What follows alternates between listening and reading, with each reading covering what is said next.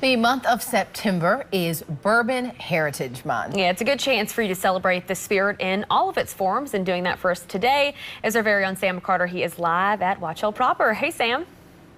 Hey, Alex. Full disclosure, I celebrate America's native spirit a lot. Only on the weekends, though. Never during the week. Guys, out here at Watch Hill proper, where you see this, and no, it's not a thesaurus or a dictionary or any other book full of, word definitions, but it is a book full of the gigantic list of bourbons they have here at Watch Hill proper. And to the untrained eye, it's chaos.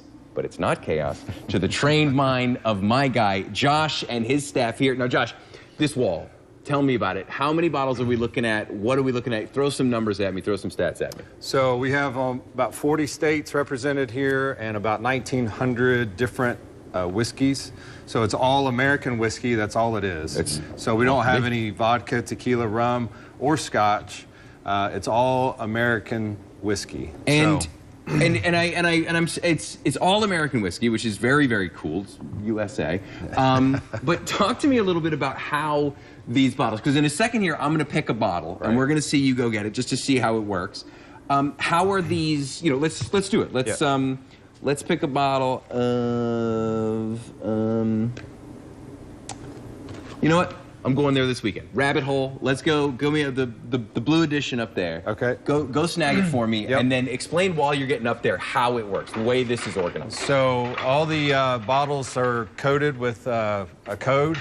The code has a state and a distillery and a number on it. Oh, cool. And so the states are in order from when they were admitted to the Union. That's so neat. So if you know the state the distillery is located in, and you know the distillery that makes the bottle, then you can find it. That is so cool. So they're ordered in the number in which states were admitted to the Union. So if you look at it here, if you look at this bottle here, it's got just a little number on it, and that is how you guys organize everything. And obviously, that is a Kentucky bourbon. So it's in Kentucky, state number 15. Boom.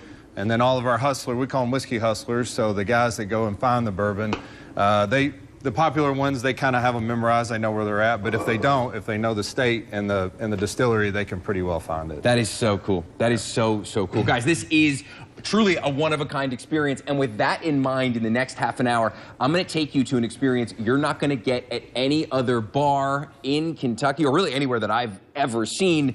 You got to stick around for 6 and 6:30 to check that out.